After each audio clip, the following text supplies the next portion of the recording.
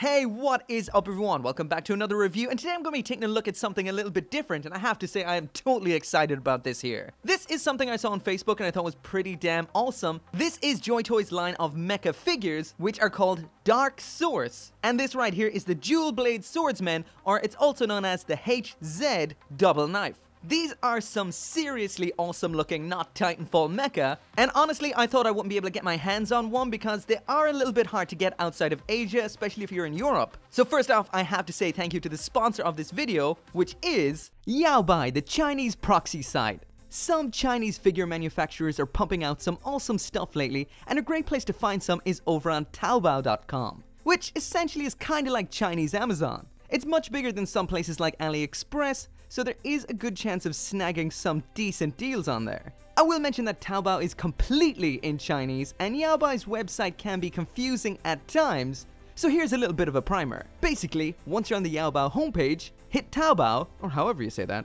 paste in Dark Source. I'll put that Chinese down there in the description box so you can copy paste that. Grab the URL of the figure that you want, pop it in here back on the YOYBUY homepage, scroll down, add to cart, and there you go, epic Chinese figure in the bag.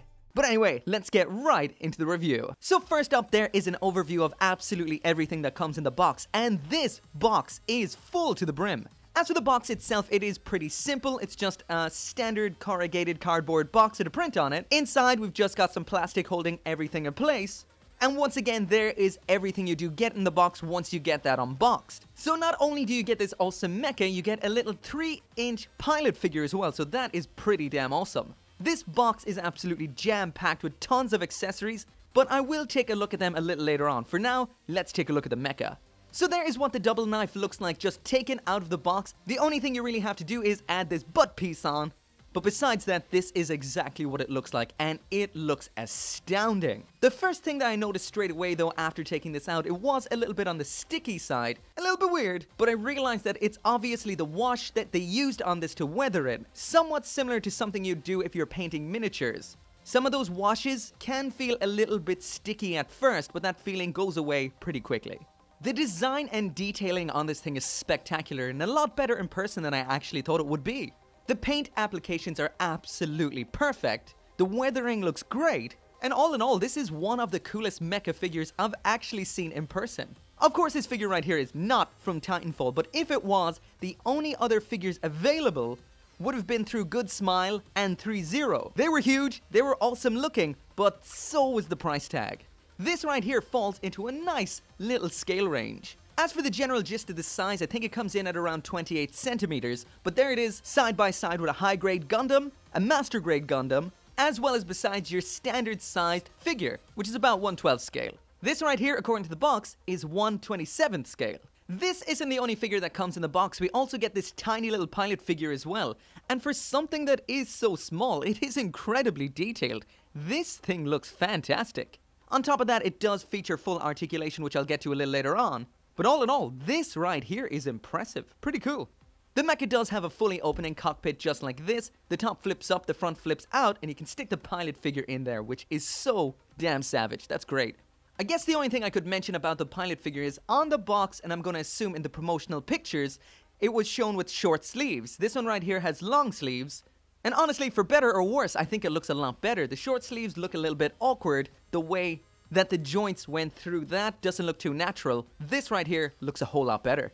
So moving on to the accessories, and like we saw earlier on, this thing comes fully loaded. We don't just have accessories for the mecha, we also have some accessories for the pilot figure, which is so cool. Let's take a look at the mecha first. First off in here, we've got 2 pairs of these armor plates. So there are a whole bunch of hard points around the figure. These seem to be 4mm, I think.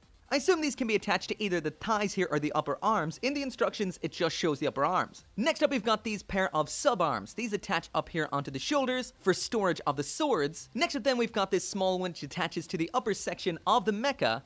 This attaches to this launcher, and we've got 3 different points of articulation on this. Moving on to the weapons, and we have this, what seems to be an assault rifle or submachine gun. There are tabs on the handle of this for holding it in the hand, just like this. And when it's not in use, it can be attached onto the hip into one of these hard points using the peg on the side.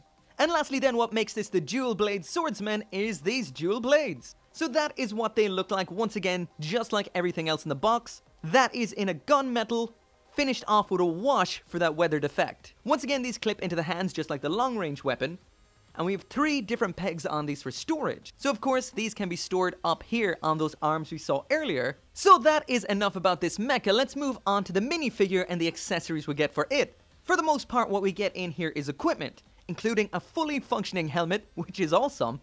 That just slides on like so, looks great. We also have this utility belt to equip that. We just have to pull the figure in half like so, pop it on, stick it back together again. Next, we've got a bunch of little equipment pieces that can attach onto the little holes on the figure. What we've got is some pouches, a sidearm, this thing, whatever it is, as well as these little armor plates around the back of the arms. Personally, I recommend gluing these. These do hold on without glue, but they do feel like they're at risk of falling off. They're really small, and when you're posing it, they will definitely fall off. So if you want them on there, I recommend sticking them on there permanently. Lastly then, in here we've got a little assault rifle, which pops into the hands like this. And that is pretty much it for the accessories for the little guy. All in all, I think it's pretty damn cool that they included some accessories for the mini guy. They could have just had it with all of this stuff attached, left nothing optional, so this is a really nice extra. So now moving into the articulation and the general build of this guy, and all in all I can say it is a bit of a mixed bag. This thing did take a massive tumble off a shelf for me, and for the most part it did split open a bit in the chest, but it was really easy to put back together. For the most part, it doesn't seem glued or anything like that. It just seems like it was clipped together, so that's pretty cool.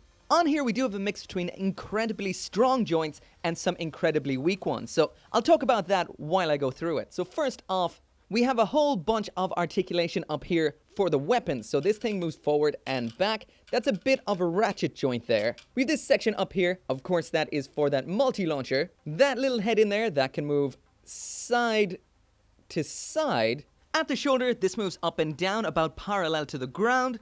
This is a bit of a clicky ratchet joint, not too clicky. But however, as for this full spin all the way around, this ratchet joint is incredibly strong and terrifying. This feels like at any point it's going to break with the amount of force you put into it, but it never seems to, so that's good. And again, if it would break, I'd break it. Guaranteed.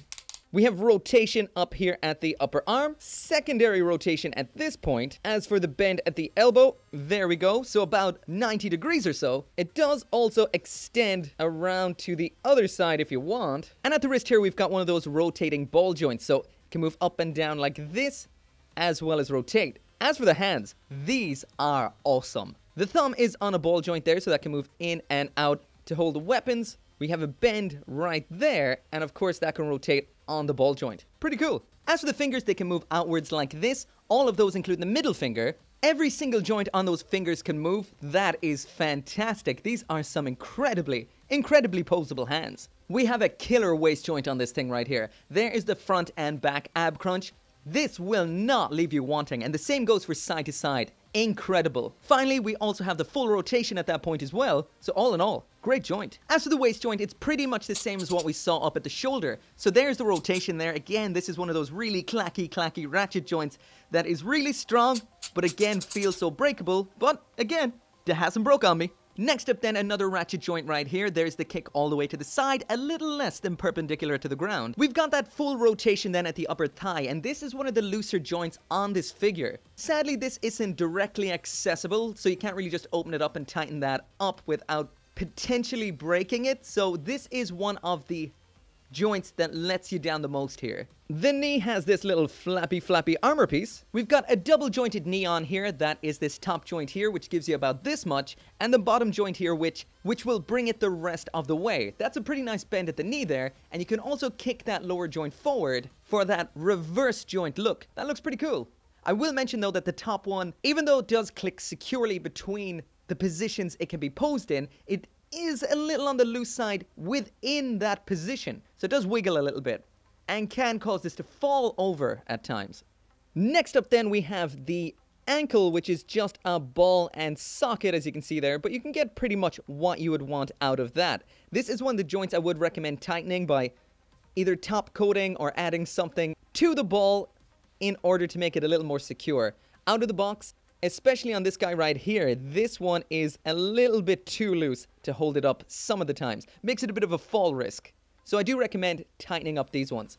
And the last thing we have on here then is the toes. They can bend upwards like so. And this is another one that right out of the box on this foot is a bit on the loose side. Again, a bit of a fall risk. This is a very simple design. It just slots in like so. So tightening that up will be no issue whatsoever. This one right here is fine. This one is actually quite stiff, like that.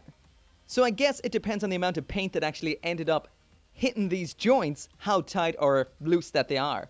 On the whole, the articulation on this is fantastic. The joint strength could be a little bit better down in the legs. Pretty simple fixes if you know what you're doing. And I'm sure something like this varies a lot between figure to figure. But just keep in mind that it may require a bit of a tightening up. All in all, pretty good though. So next up, let's blast through the articulation on the minifigure. The head there is just your standard ball joint, so you get that pivot side to side and down and up. There's that shoulder all the way up, full rotation, that bend right there at the elbow. There's also some spin in the elbow there, natural. Pretty nice wrist joint for something so small. We've got that up and down as well as rotation by head. Not much for ab crunch, not much side to side either. And there is the rotation at that point. Kick up to the front, out to the back, splits, full spin kick. There we go with that bend at the knee. And the ankle there, exactly the same as the wrist. So up and down.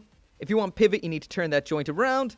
And that can spin as well. For a figure so small, I have to admit, I'm impressed. So that right there is it for the review. That was Joytoy's Dark Source Dual Blade Swordsman, also known as the HZ Double Knife. I have to say, when I saw these on Facebook, I thought they looked really damn cool, but didn't know exactly what they would be like once you get them in your hands, once you've got them in person. And I have to say, this thing is awesome. It's big, it's badass, the minifigure is really cool. I love mecha that come with minifigures. On top of that, the articulation is fantastic, but it is let down a bit by the joint strength. The joints are really well designed, but some of them, especially in the legs, could be a little bit tighter. This is something you can sort out yourself, so it's not the biggest problem. The accessories are all pretty cool. The weathering and the paint on everything looks great. So all in all, I have to say, I really recommend these. These are so cool. As usual, if you do want some of your own, I have put a link down there in the description. Make sure to come back for more mecha reviews, and I'll see you next time.